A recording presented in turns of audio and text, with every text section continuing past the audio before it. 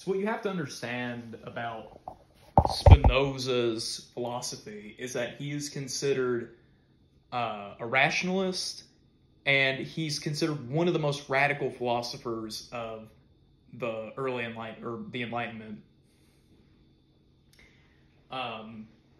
He had a very, I would say he displayed a very high confidence in the ability to reason, to such an extent that he thought that by a geometric proof alone that you could, in a sense, discover the nature of God, where, you have these basic definitions of what things are, and then in turn, you take these definitions, you take these postulates, these basic logical ideas of how the world and the universe work, and then you just kind of see how they interact, and you inevitably reach a conclusion. It's not something that you can choose or choose not to believe. It's just the natural result of what you've written down, or the ideas at play, right? And so I've been kind of able to see that because I've been studying for the SAT, and I've gotten to the point where it's doing algebra and exponents and that sort of thing. And all throughout math, you essentially have these infinitude of possible answers that ultimately boils down to just a few basic equations, right?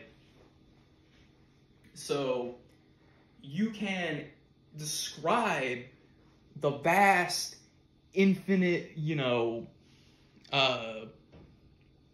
number of ways that a fire hose, for example, can spray, what direction it's going to spray in, just with the simple equation of, excuse me for a minute while I try to remember this. I think it's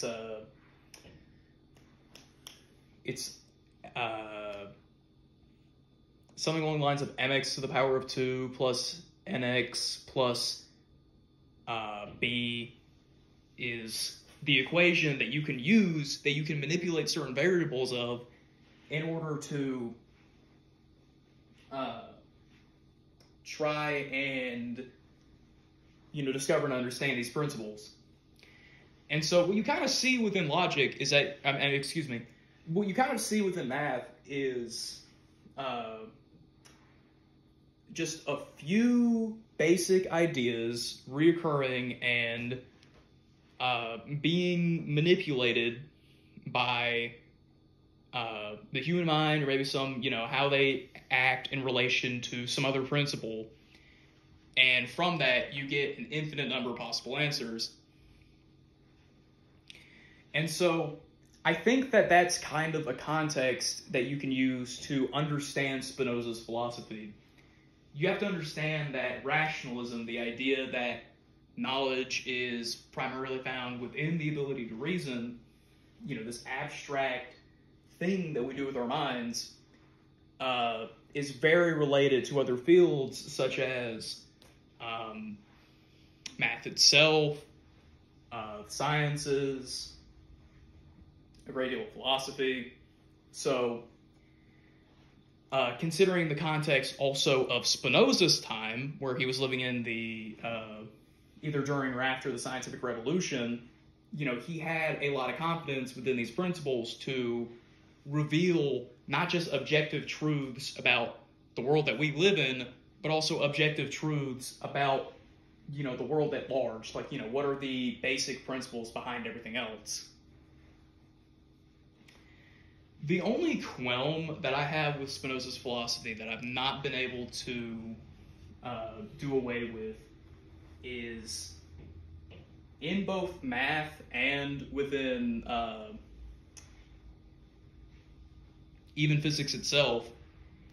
It seems like no matter how many answers you can get with one equation or one form of matter, that it seems difficult to do anything with that without some other existing principle, right?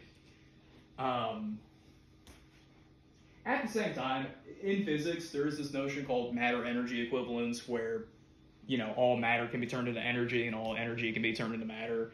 So maybe Spinoza is right. Maybe, you know, everything is that is, in a sense, what Spinoza was getting at. I just don't logically get it. It's not something that I intuitively understand. I have to kind of make some concessions to be able to think like that.